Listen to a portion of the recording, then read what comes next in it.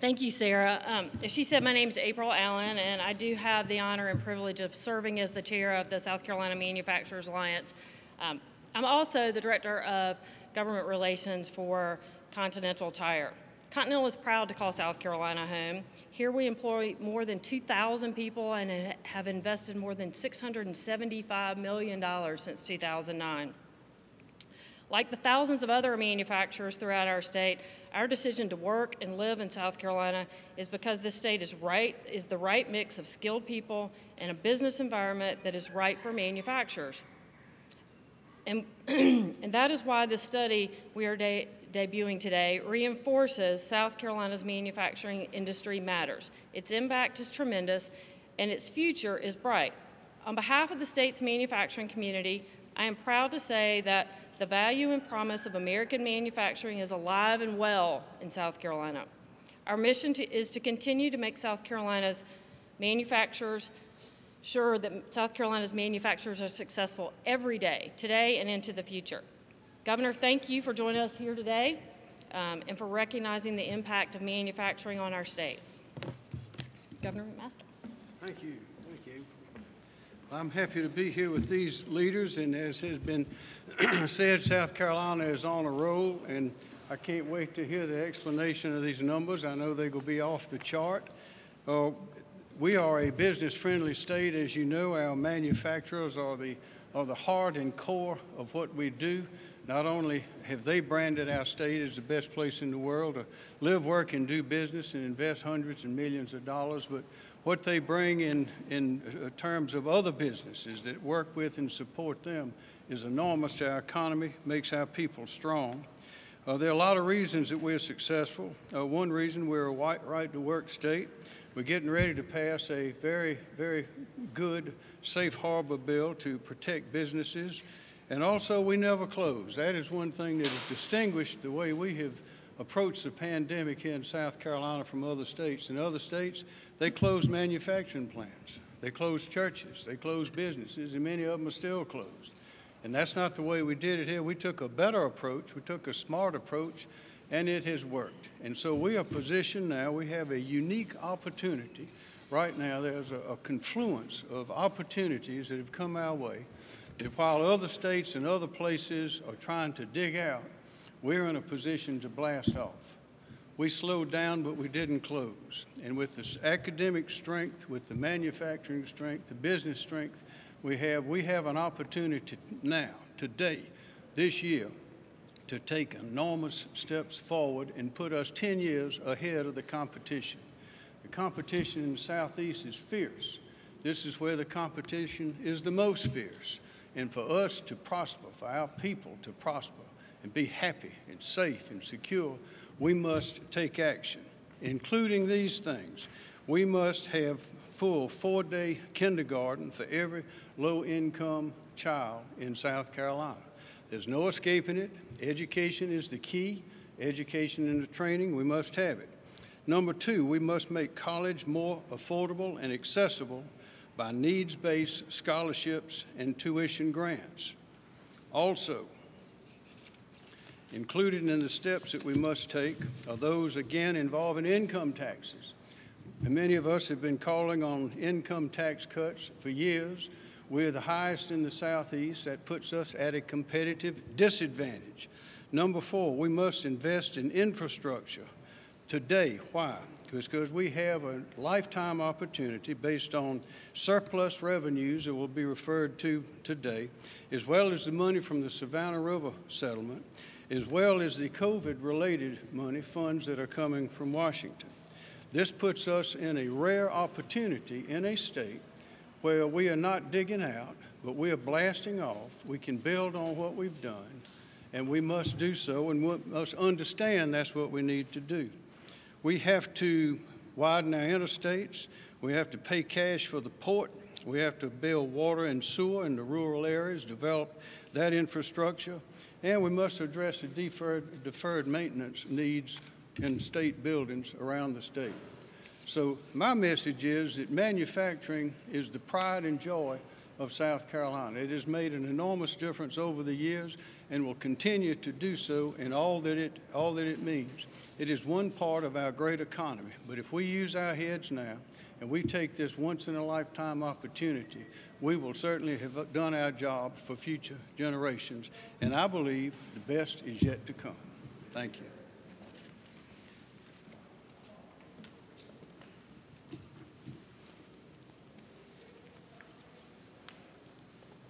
Well, good morning, everyone. Thank you again for being here today. My name is Joey Von Nessen. I'm a research economist with the Darla Moore School of Business at the University of South Carolina. And we are very excited to be here today to debut this study documenting the economic impact and the footprint that manufacturing has on the state of South Carolina. As many of you know, manufacturing has been one of South Carolina's primary economic drivers and engines for many years. So manufacturing's contribution is certainly nothing new. But despite this economic footprint that many of us are generally aware of, manufacturing's contribution is nevertheless often underreported, often understated in South Carolina, sometimes by as much as 20%. And this is in part because over the past 2 decades, we've seen manufacturing transform into a globally competitive, export-oriented industry cluster that permeates many sectors of the state's economy in ways that are not always explicitly captured. So our purpose in this study that we are rolling out this morning is to first complete a comprehensive assessment of manufacturing on South Carolina, and second, also to address the ongoing evolution of the manufacturing workforce demands in South Carolina in the face of rapid technological innovation.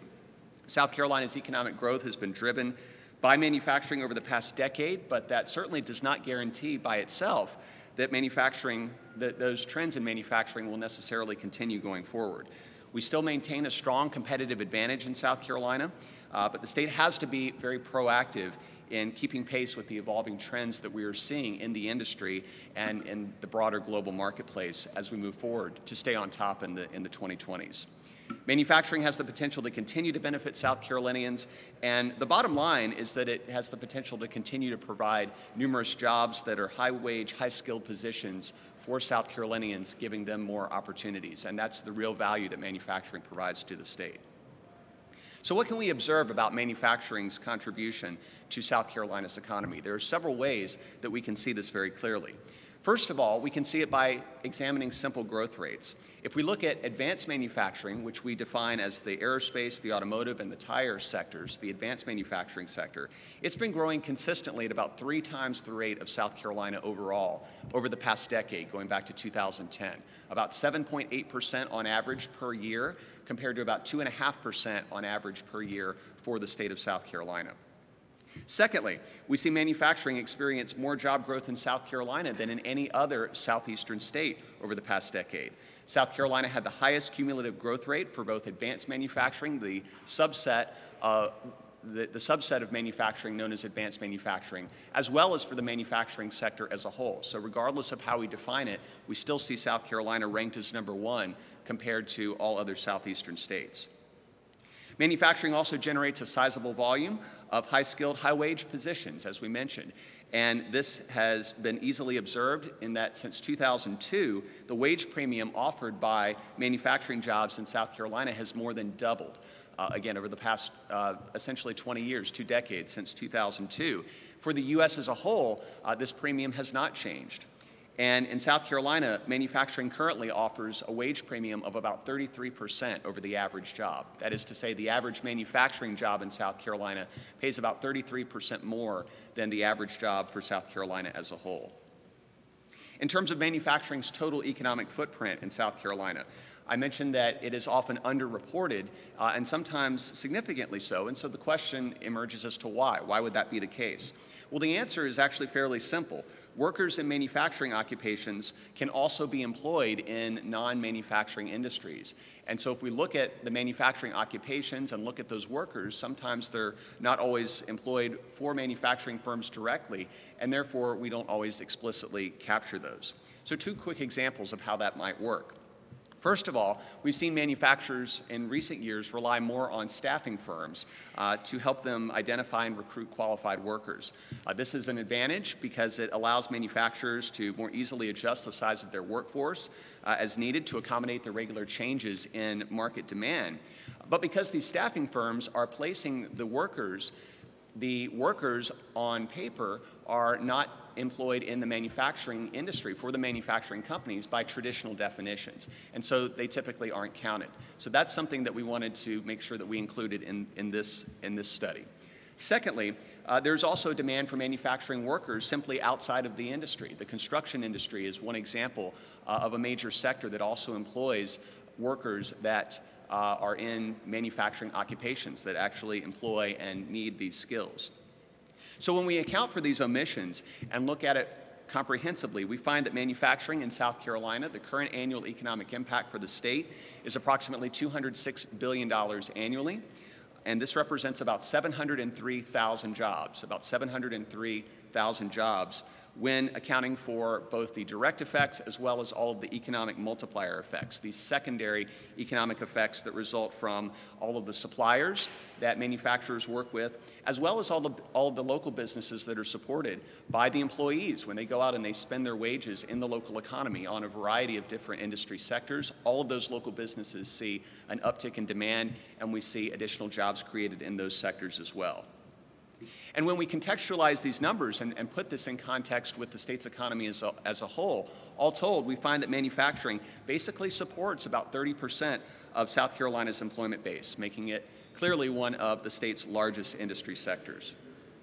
We also see that manufacturing contains some of the state's highest employment multiplier effects. The multiplier effect being a way that we can measure how employment in manufacturing scales up total employment in the state. Specifically, the manufacturing employment multiplier in South Carolina is 2.4, meaning that for every 10 jobs that we see created by manufacturers in South Carolina, another 14 are created elsewhere in the state. So manufacturing has an ability to scale up employment when manufacturers expand, when existing manufacturers expand their activity, or when new manufacturers come to the state, we see additional job creation as a result of that. This employment multiplier is also higher than the average for South Carolina, the average being about 1.6. And in certain subsectors of manufacturing, we see the employment multiplier significantly higher, closer to between 3.5 and 4. So manufacturing really does have an ability to scale up employment in South Carolina in fairly unique ways. And then finally, this impact also generates significant tax revenue each year for the state's general fund. We find in the study that about 38% of the total size of the general fund, or of the total general fund, is contributed either directly or indirectly through manufacturing activity. And that's because half of the general fund, approximately, arises from individual income taxes. That's where the general fund revenue is sourced. That's where it comes from. So when we see a large volume of high-wage positions in South Carolina that are supported by manufacturing, those workers are earning wages and they are paying taxes that is contributing to the general fund. Looking ahead, the manufacturing industry is continuing to evolve, and as I mentioned before, South Carolina certainly can't rest on its laurels. South Carolina must evolve in order to remain competitive, must evolve with the manufacturing industry more broadly. And this leads us to the second element of the study, where we wanted to look more specifically at the changes in the demands for workforce, for the manufacturing workforce in South Carolina. And if we look at South Carolina's competitive advantages, two of the biggest competitive advantages that South Carolina offers today is number one, infrastructure, and number two, workforce development initiatives. So infrastructure being everything from the South Carolina port to all of our interstate and railways and our infrastructure as a whole, and that puts South Carolina in a very good position to be able to manufacture goods in this state and then distribute them either to a global market or to a domestic market. South Carolina is very well suited to do both of those, which is why infrastructure is such a strong competitive advantage for our state. The other, of course, being workforce development and all of the great work that the South Carolina Technical College System does in order to match workers in South Carolina with the needs of the employers that they have and the manufacturing employers specifically. And so that's why it's important to stay on top of workforce development initiatives, because this is such a key and important competitive advantage that South Carolina currently offers. But rapid technological development is causing rapid increases in demand for a high-skilled, experienced workforce, and we looked at this specifically in the study and examined the differences between manufacturing occupations as a whole and the manufacturing occupations that are likely to be in highest demand over the next decade. We look specifically at 127 manufacturing occupations that currently exist in South Carolina and look to identify the characteristics of those in highest demand over the next decade, which ones of those will be in highest demand, and what are the unique characteristics about them. And what we find is that while just 10% of all manufacturing occupations currently represent high-tech fields, nearly 50% of high-demand manufacturing occupations do. And we also see that the occupations in highest demand require significantly more experience and education than the average manufacturing job. So while the economic landscape is shifting, the bottom line for South Carolinians is that in manufacturing, we clearly see how skills training directly translates into higher wage jobs. And so it's very important that we stay on top of that going forward. And evolving with the industry to maintain our competitive strengths and to continue to provide opportunities for South Carolinians in the 2020s is critically important as we move ahead in a post-pandemic economy. Thank you very much. Mr. Speaker. Thank you, Doc. Good morning, everyone. It's truly an honor to be here to talk about manufacturing in the state of South Carolina, something we are extremely proud of. Dr. Von Nessen, thank you for this outstanding study. There's an old trick in trying a case that if you've got an outstanding expert, you put him on and then follow that outstanding expert by your weakest witness. That way the expert looks better. So I don't think having me up here as the weakest witness can make Dr. Von Nessen look any better, or the statistics he just told you make us any prouder in South Carolina than where we are now. I'm proud to be standing here with Governor McMaster, South Carolina Manufacturers Alliance, Sarah Hazard, April, John. Those folks do a tremendous job every day in communicating with the House, with Senator Massey and myself about legislation that is important for manufacturers in this state. They have become an extremely valuable partner in what we do, and we appreciate them. Dr. Von Nessen, we knew that manufacturing was good in South Carolina. We knew it was outstanding. Sometimes it takes something like this to tell you how good it is and where it is, and I can tell you 30% of the jobs connected to manufacturing in this state is just outstanding. A $200 billion annual impact is just outstanding. 7% growth is just outstanding. But I want to go back and touch on something that the governor said earlier about manufacturing and not shutting manufacturing down, and how important that has been during the pandemic, because the governor made those tremendously wise decisions. It's pretty clear that South Carolina is going to come back much quicker than other states. I talked to Dr. Von Nessen, and he said, hopefully, probably by the end of the year, which is outstanding and far, far, far ahead of the other states that we deal with. I want to give a shout out to Senator Massey and the Senate. You know, to be a pro-business state, to be a pro-manufacturing state, you have to work together. I called him at 9:30 last night. There's a particular bill that the manufacturers are interested in, we're interested in. They've taken the bold step of passing the bill. And so as I was doing my walk last night, I called Senator Massey and I said, what about this? What about this? What about this? It takes that constant and continuous communication between the two bodies with the assistance of the Manufacturers Alliance to get this legislation correct and continue to move manufacturing in the right direction. I can tell you, as we grappled with workforce last year, manufacturing is going to change in this state, and we have to be ready to change with it. I think we not only have the want to change with it, but there's no option other than to change as manufacturing continues to change over the next 10 years. We want to be at 30%. We want to continue to be at 30%. We want to go higher than 30%, but we can't sit back and we can't rest on our laurels. I know many of you might say that the manufacturing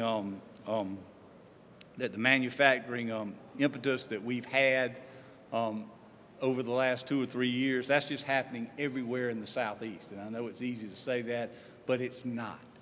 It's happening to an extent, but it's happening to a major extent in South Carolina. And I think we can compare North Carolina, Georgia to South Carolina and clearly tell that South Carolina is the lead horse in that pack. We want to continue to be the lead horse in the Southeast as manufacturing jobs continue to flock to our great state. And I'll conclude with that. There's not a lot you can say after Dr. Von Nessen's report, but I'm delighted to be here in support of manufacturing. I'm delighted to be here in support of the SCMA, and I'm thrilled that we were able to finally quantify what we already knew about South Carolina, that manufacturing is hot. Thank you all so much. All right. Thank you, Mr. Speaker, Governor McMaster, Dr. Von Nessen, and everyone for joining us today. As you've all heard this morning, the impact of manufacturing in South Carolina is significant for our state. South Carolina has been intentional in growing our existing industries, attracting new investments, and cultivating a skilled workforce. Our state has fostered a pro-business climate where manufacturers can thrive. We are excited for the manufacturing industry's accomplishments and want to build on this tremendous momentum because we know that what South Carolina makes South Carolina. Thanks, everyone. Have a great day. We're happy to answer any questions. Because both you, the Governor, and the Speaker brought up COVID liability, is the House going to pass COVID liability this year?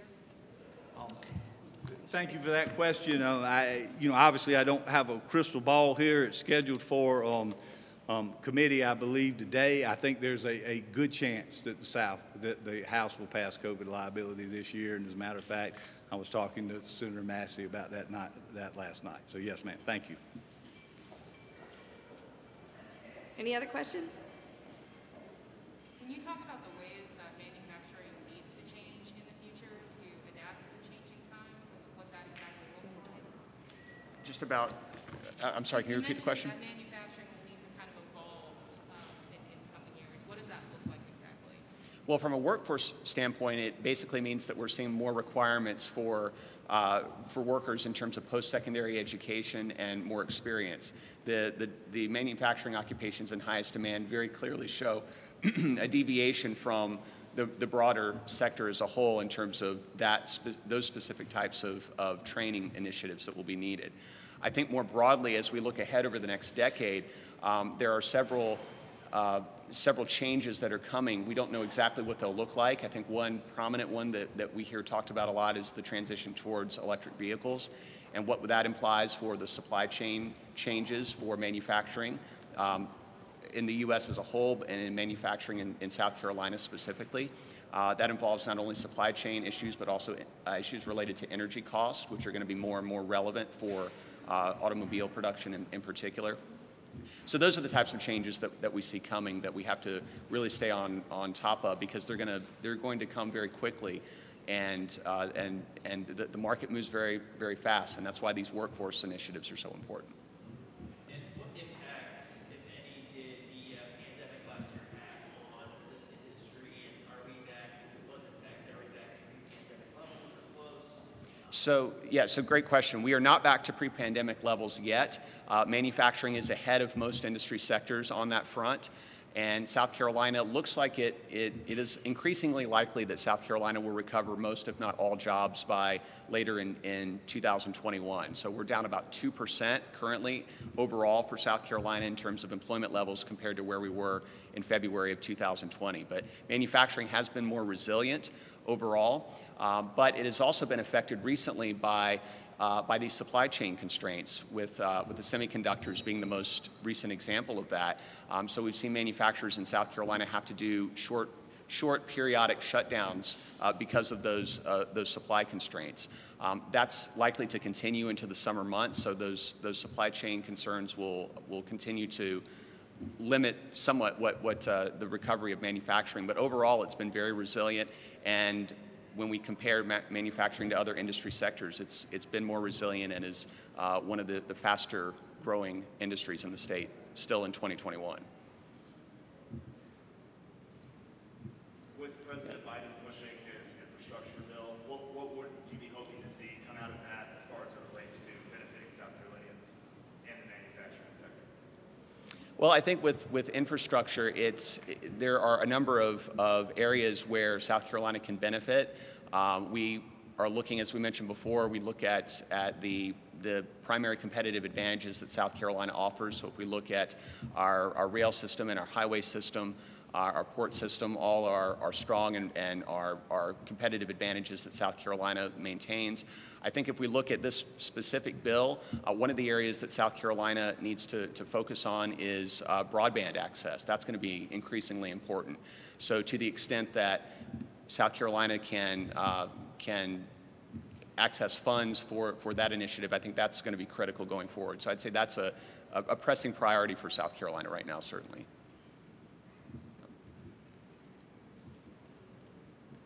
All right. Any other questions? Thank you very much.